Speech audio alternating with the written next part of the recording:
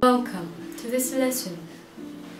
Today we're going to look at what we call classification of living organisms.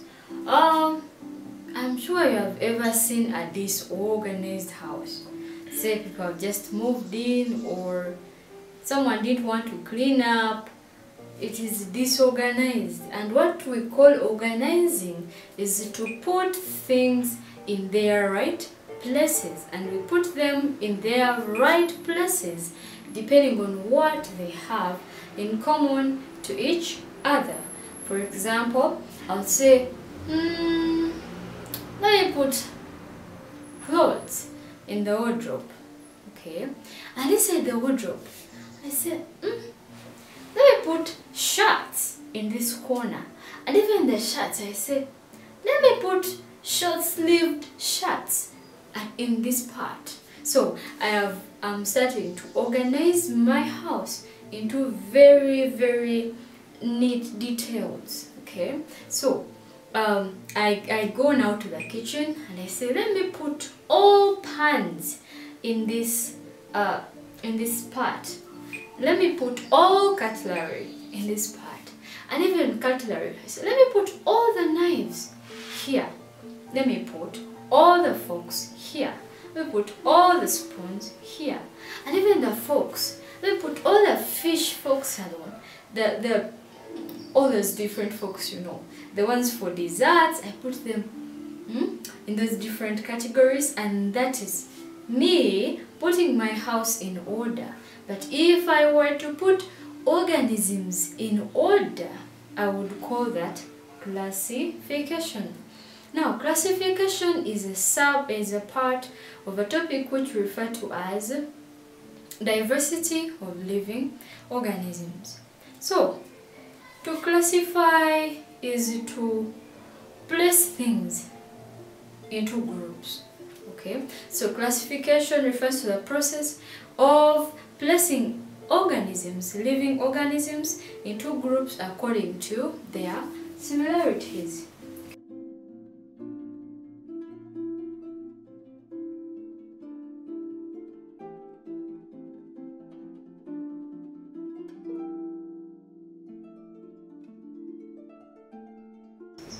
Okay, so imagine yourself in a lab, and maybe you're in the chemistry lab and you want to put these things together, group them. Maybe you'll find flasks and put them in a certain place, and even in those flasks, you remember the names of the flasks: conical flask, round bottomed flasks, a flat bottomed flask, which other flasks, all of them. So you say, let me put the plastic flasks alone. Let me put the glass ones by themselves also. Okay, so organisms are put in groups depending on the things they have in common. So I assume I go to a forest or maybe to a new planet, and I start to want to put these things in order. I'm going to find what is similar to all of them and then put those that are similar in the same group. Now, it involves observing organisms, seeing their structures, and then grouping them into groups which we refer to as taxa. In singular, it's called a taxon. So, the groups we are talking about, we have called them taxa. Or a single group, we call it a taxon. Now, the branch of biology that concerns itself with classifying organisms is the one referred to as taxonomy. So now I guess you know where that word from previous topic comes from, taxonomy. Okay, now taxonomy is the science that deals with identifying, naming and classifying organisms. It deals with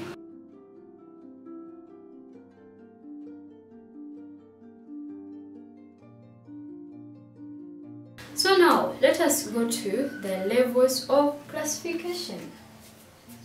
we're going to be handling each of these, but for now, let's look at classifying.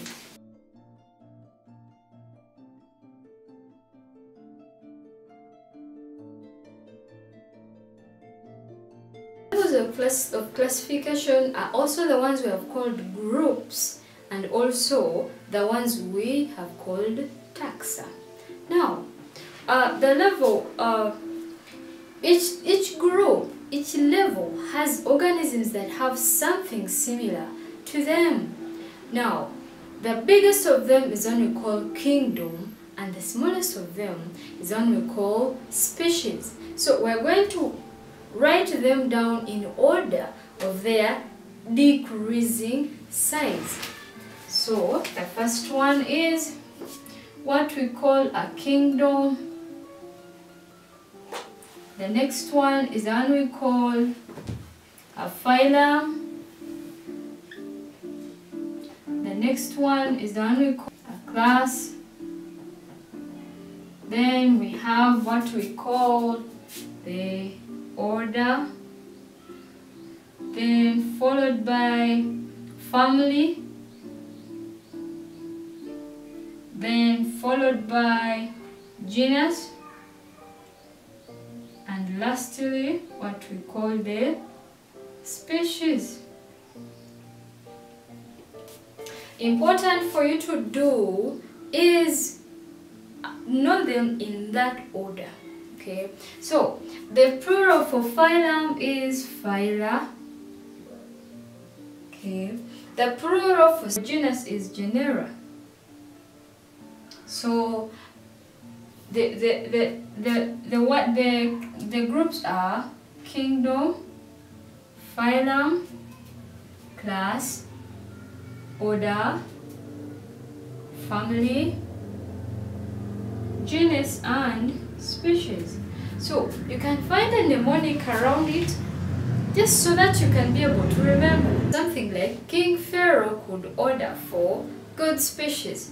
Remember that one of King Henry's daughter Mary?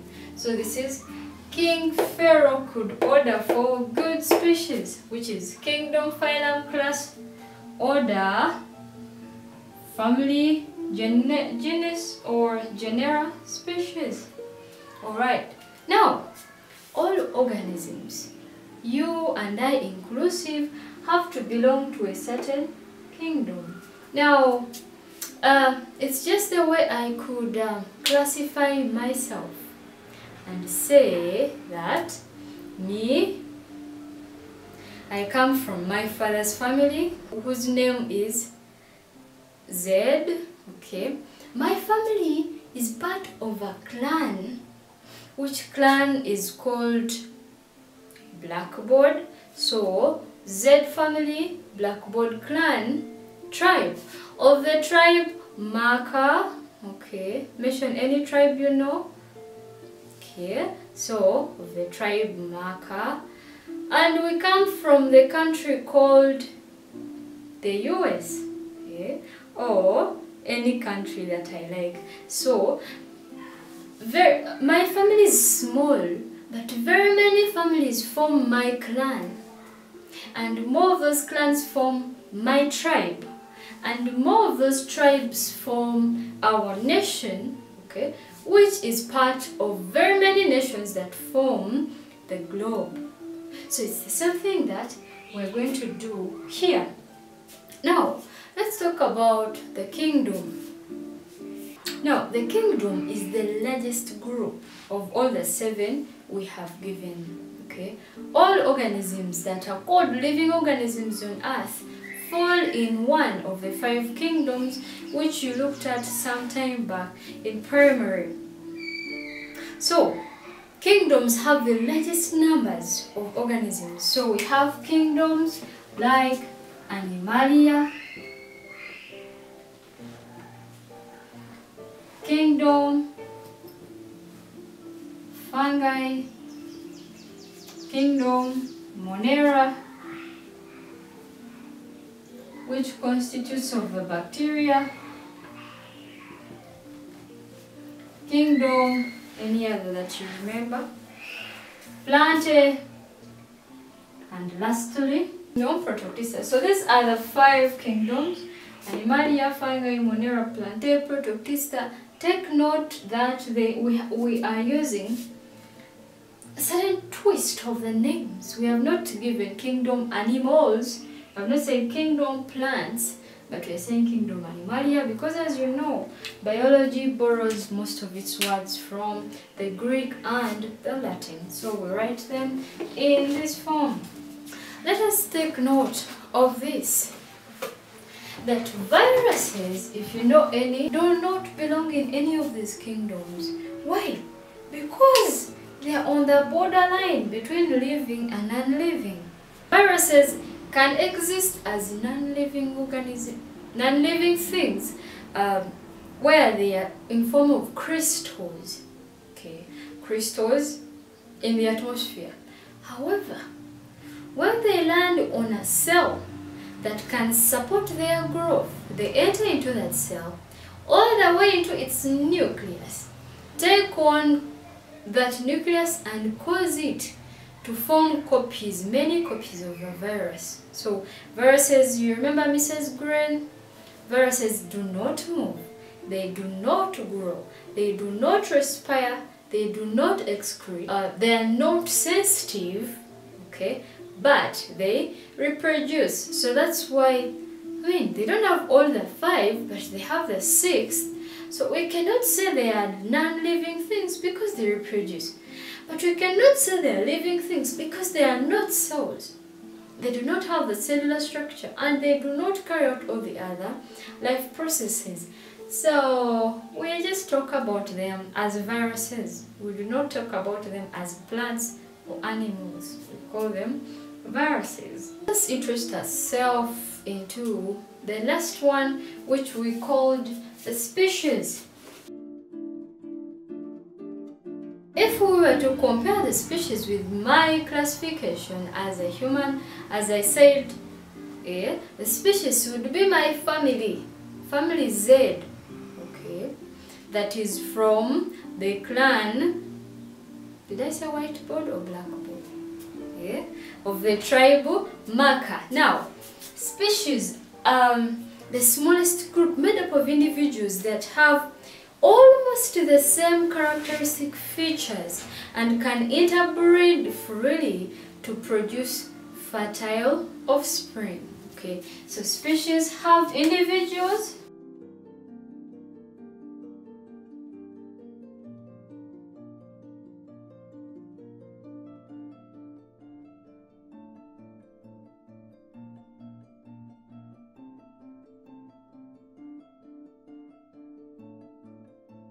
So species are organisms, okay, is a group of organisms which can freely interbreed with each other and produce offsprings that live, that are viable, but also that are fertile, meaning if the offsprings can interbreed to produce more offsprings.